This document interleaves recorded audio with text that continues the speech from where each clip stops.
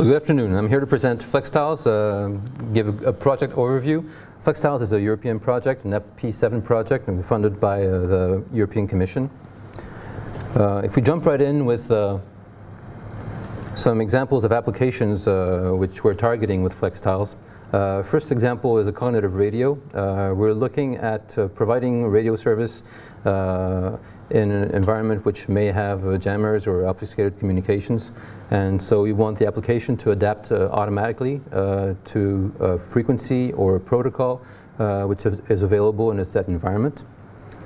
A second example is a smart camera, where we want the camera to have some local processing to start sending data only when there's an item of interest which is detected by the camera. It can be used, for instance, on freeways, as the picture shows, where we would want to follow cars or detect traffic jams or accidents. It can also be used in an airport where we want to follow people to detect abandoned luggage or abnormal behavior in general. If we take the first example of the freeway and we look at another situation, we see that in certain cases there may be more items of interest for a given application, and that introduces a new requirement for FlexTiles as well, is that at one point we want the application to adapt automatically its processing to the number of detections that it has, or to, more generally speaking, to events, to the number of events or items of interest in a specific set of data that it's processing.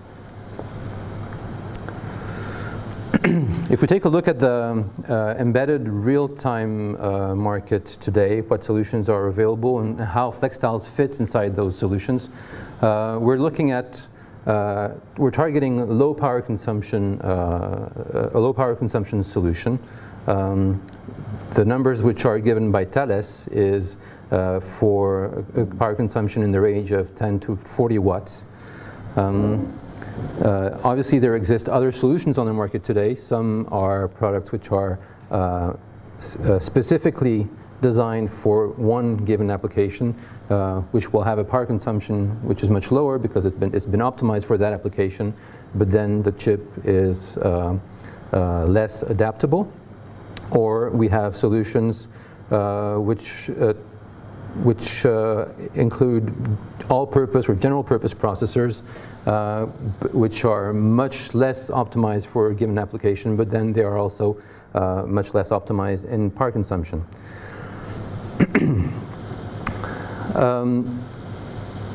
A second requirement which is specific to the applications we're targeting is that we're looking at low volume productions. We're talking about on the order of 1,000 pieces per year.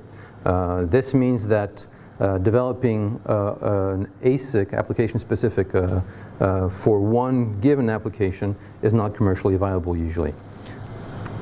So we'd like to be able to find a solution which is reusable for multiple applications. And third requirement is that the solution needs to have a long lifetime, on the order of 20 years, without any maintenance, or if there is some maintenance, we want hardware upgrade or retrofit to be as cheap as possible, and possibly the environment, the solution to include a programmable device rather than having to modify, to change, replace a device. So these are the requirements which come from Thales for this project. The solution that we propose is called FlexTiles. It's heterogeneous, reconfigurable manycore, and I'm going to explain what each of these three terms means. By manycore, first of all, we are trying to optimize the processing power, the processing performance per watt which is consumed by the hardware. Typically the solution to optimize processing performance is to replace one large core by several smaller cores. And if we have enough of these smaller cores, we talk about a many-core solution. So that's what we're targeting with FlexTiles. Heterogeneous, we say that there is no one solution, one flavor, one type of person, one type of building or other, which is ideally suited for all situations. In our case, we're talking about processors, so we want a heterogeneous group of processing elements. We have three groups of processing elements. There are general purpose processors, which we call GPPs for short, digital signal processors, and FPGA. And they each have their advantages and their inconvenience. And by having a group of by having some of each type of these processing elements in FlexTiles, we provide a better solution. Now for reconfigurability, what do we mean by reconfigurability? If we take a traditional way of solving processing by hardware, the typical approach is, well, we put as much hardware as needed to perform the hardest case of processing which can occur for a given application. Well, in some cases, the hardest case is unknown, it's not defined, or the hardest case is simply too costly, whether it be in volume or in weight or in energy or in dollars.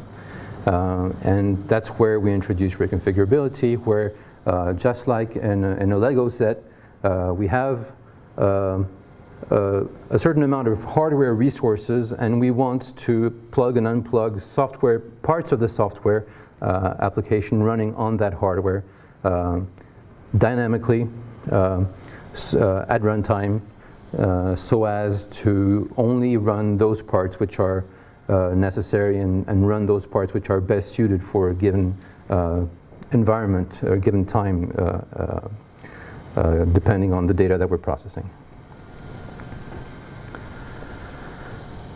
So this is an image of the FlexTiles architecture that we're using. It has GPPs, it has DSP nodes, it has eFPGA accelerators, DSP and eFPGA accelerators. It has a network on chip connecting all of these processing elements together, and it has generic interfaces doing the interface between all of these elements so that they're easily replaceable one by other types of either GPPs or DSPs or and so on. Another point which is specific about the FlexTiles architecture is that it is a 3D stacked architecture. So we have the GPPs and DSPs, we have two dies. The GPPs and DSPs are all located on the bottom die.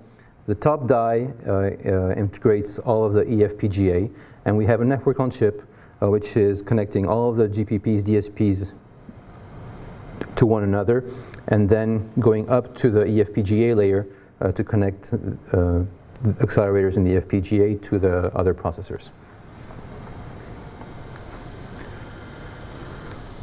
So one of the points that we looked at in the FlexTiles project was how to best optimize this 3D stacking strategy. There are different ways that we can stack two dies depending on how we flip each of the two dies. We did the calculation with the sizes of different blocks that we were going to integrate, the sizes of pads for bumps and micro bumps between the dies, and the sizes of TSVs to go through the thickness of a die for wiring. And the solution ended up with the face-to-face being the optimal solution, and that's the one which we adopted for FlexTiles. Now if we take a look at the embedded FPGA layer, so the top layer on this slide, at one point we can instantiate, we can launch tasks on that eFPGA layer. In this example we have two tasks which are starting. Then at one point we can add or replicate add a task or replicate a task. Then the tasks can be moved around on the eFPGA to make room for additional tasks, and so on. And you'll have a presentation of the embedded FPGA later on.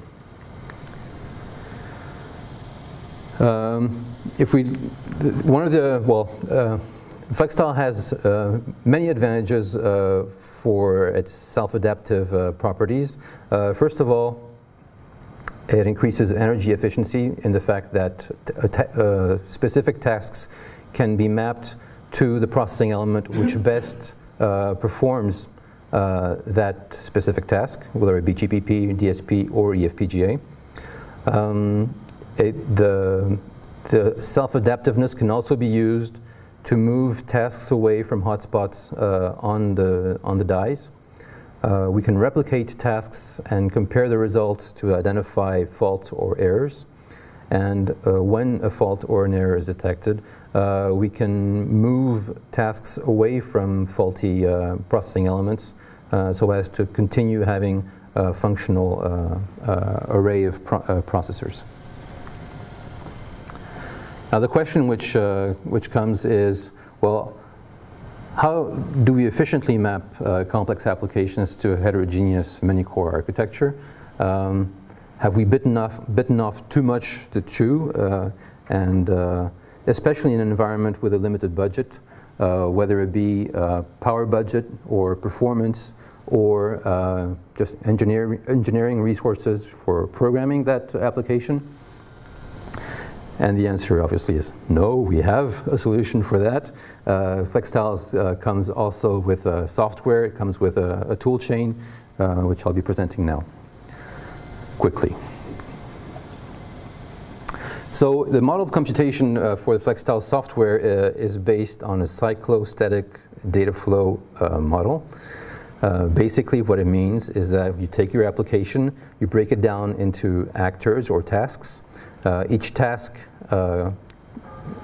consumes a certain amount, a fixed amount of data and produces a fixed amount of data at each iteration. And tasks can be swapped in, swapped out of the running environment depending on events and conditions which occur. So we have a short animation to show you. So in this example, if you take the group, well, we have a certain amount of tasks which are mapped on the hardware. If you take the tasks in group 5, at one point say we need more processing, more throughput for those specific tasks, so we can replicate those tasks.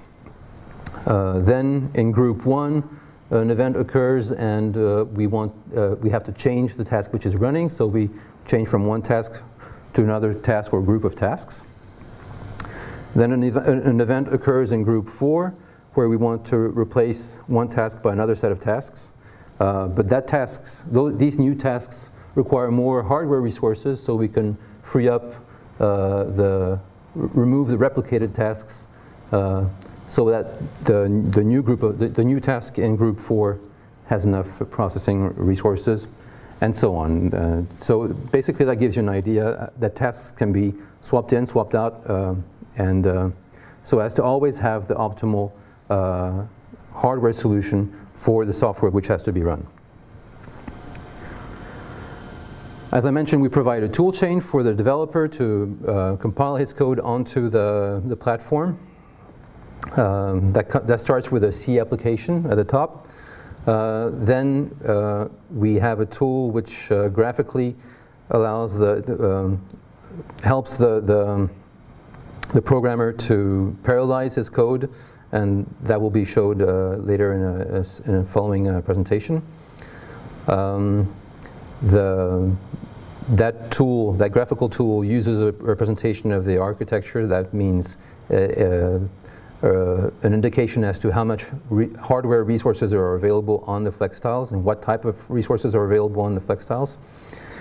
And then we have a streaming optimization which produces C code which is going to be which can be compiled either on a GPP node or on a DSP node, or which can be mapped onto an embedded FPGA with a C2V-HDL type of tool, or it can be one or more of all, or maybe even all three, which are going to provide binary, which is going to be bundled then into an image to be executed on the FlexTiles platform.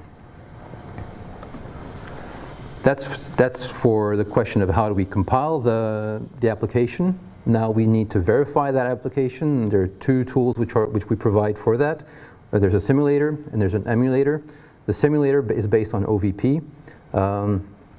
It uses simplified models of the processing elements and the FlexTiles platform in general, and it is used to simulate the parallelism of the application.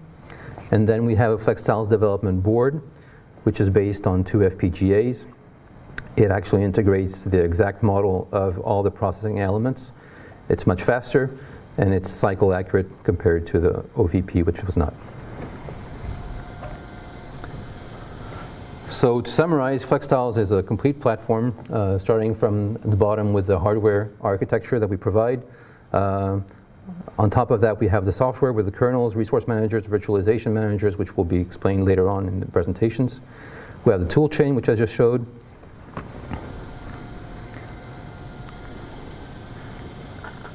I'd like to just show one slide with a list of all the partners which participated in this project.